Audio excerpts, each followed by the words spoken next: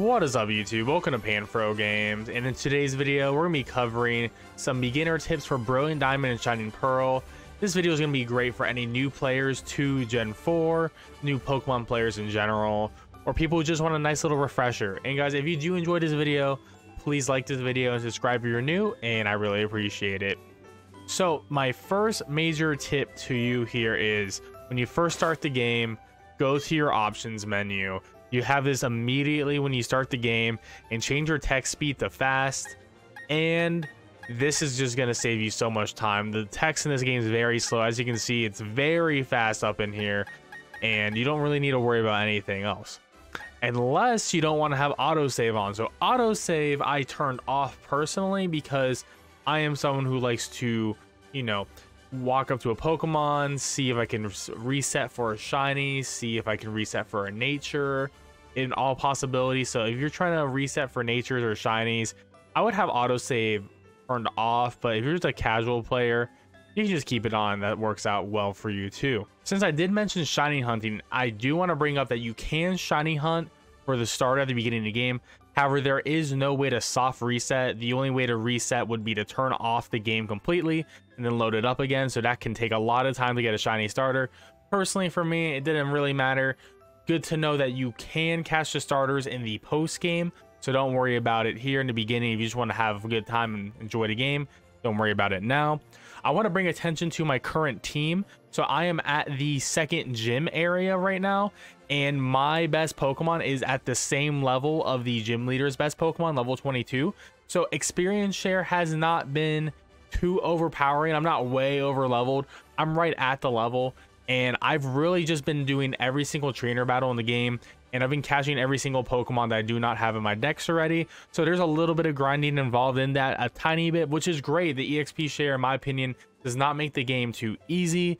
And so if you just want to have a great time and just play the game, just battle all the trainers, catch some Pokemon here and there, and you'll be on par with the trainers, at least for gyms 1 to 8. And speaking about my party, a good idea if you're new to Pokemon and you don't know this, some Pokemon have the ability called Pickup, which Pachirisu does, which you can get on very early in the game.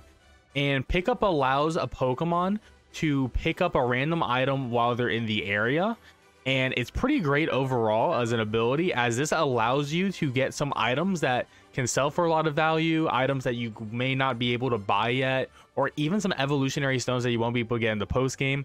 I always recommend, if you have an extra spot in your team, just have a Pokemon pick up and then check every now and then and see if they have an item, and then take the item off and then start it all over again. One major note: TMs have a limited use in Brilliant Diamond and Shining Pearl. This is different than how it was in Sword and Shield, where there were unlimited TMs. They did at least remove HMs, but now they made the HMs into TMs, and you don't actually need to use the HMs anymore to traverse the environment, because you'll just have wild Pokemon do that stuff for you, which you get on very early in the game. However, if you want to have like all your Pokemon no Earthquake, you're going to have 6 Earthquake TMs. So that is unfortunate, and that is a change I don't like overall. However, you can buy more TMs in the game. You can buy them in different shops throughout the game while you're going through the main story. You can also buy them in the Grand Underground from different vendors, and in the post game will have the best TMs overall. You can also register your items for ease of use. So we got a couple of key items that I would be using. So an Old Rod is great, and a Spray Duck so I can water my plants.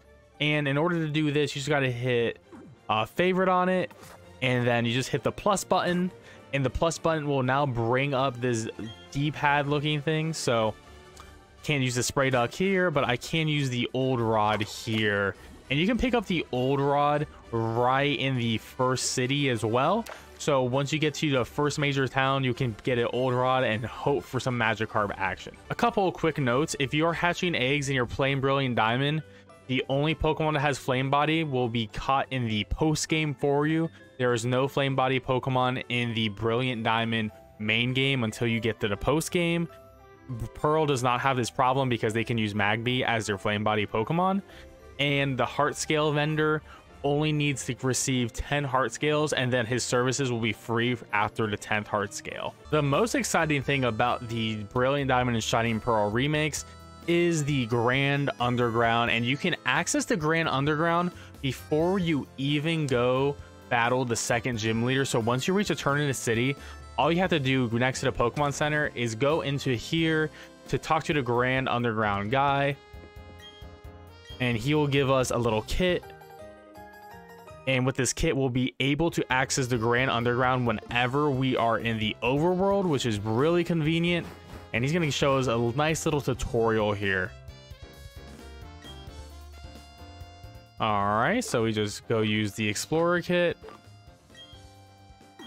And it's going to take us to the Grand Underground. So the best part about the Grand Underground is Pokemon are super high level in the Grand Underground. For when you get to this city, the Pokemon will be ranging from level 15 to 20. And there's tons of great Pokemon that you can catch in the Grand Underground. The best part about the Grand Underground is that there's a lot of unique Pokemon that you can only catch down here that you have immediate access to.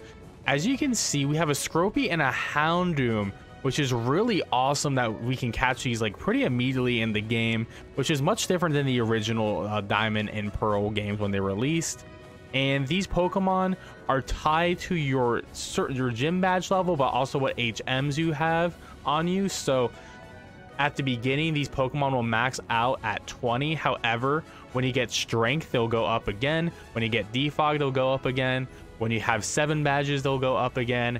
Waterfall, and then the National Dex. And of course, once you hit those criterias, more and more Pokemon will show up, and different Pokemon will show up at certain levels. But the base level, you can straight up catch a wild Houndoom, which is absolutely incredible.